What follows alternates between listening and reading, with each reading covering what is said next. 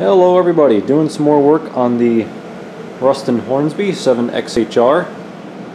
In the background here I've got some mechanical lubricator parts. That is on its way going back together. But in front of us here today, front and center, is the air start mechanism. I'm going to be working on that today. It's composed of what seems like two main components. There's a timed air inlet valve, and I'm not entirely sure how this works, but we'll figure out when it goes on the engine. We're also going to take it apart to make sure all the internals are working, which they're probably not, so we'll have to fix whatever isn't functional. But anyway, the camshaft, which is right here, one of these cams, I'm not sure which, addresses that little valve. So as the cam comes around, it'll hit this valve and open it and allow air to go through, I believe. And then it delivers it through this pipe, and this goes into the cylinder head. The part that I don't really understand is there's this other, kind of what looks like a valve here, but as you screw it in, you might be able to see it's actually opening this valve. And then you can manually open and close it. So I don't know why you would want to hold that valve open. I would think the air pressure would open it. Then once there's combustion pressure, it's going to seat that valve. So let's take it apart, see what it looks like on the inside, and go from there. So inside the mechanism there's two poppet valves basically. This is the air intake, and here's the first valve, and it's just free to open and close on its own. There's no spring or anything. And in here, which is what mates up to it, see there's a little peg sticking out. I imagine that's a travel stop, so this valve can't go too far in. And that's it. Air pressure coming in here pushes the valve against its seat and keeps it closed until the cam, as it comes around, forces the valve open.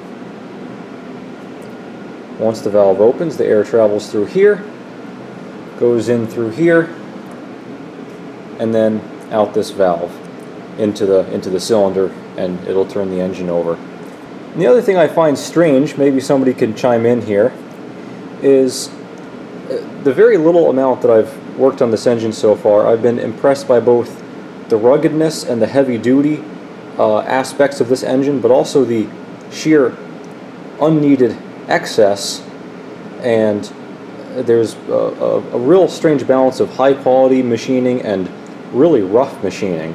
Like, for example, the lubricator is very nicely built, but on these brass pieces, look at that really rough cut there.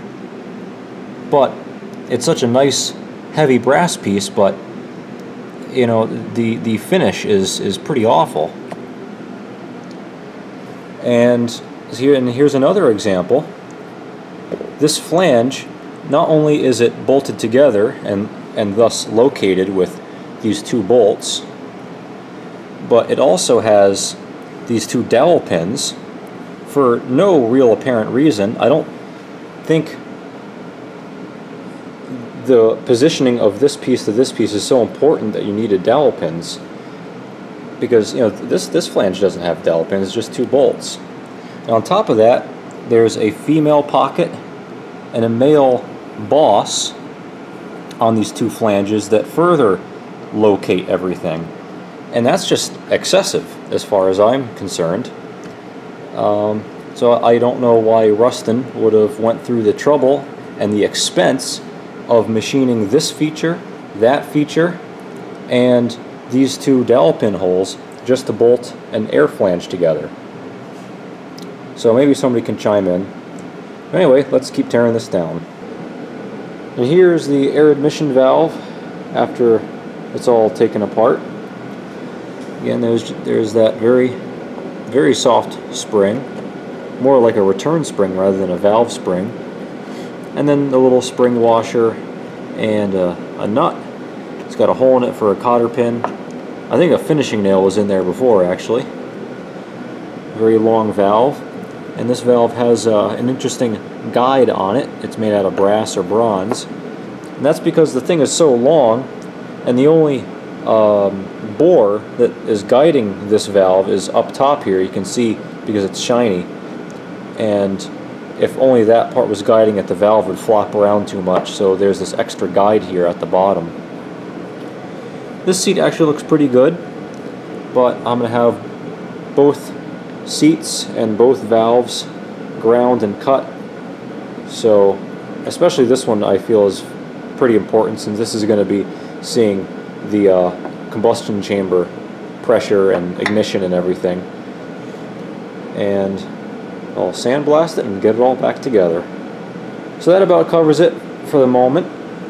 Make sure to hit the subscribe button, hit the like button if you enjoyed this, and then you can stay up to date with our progress at the farm and the progress on this engine. Make sure to leave a comment down below if you have any insight or information about this engine. I would greatly appreciate it.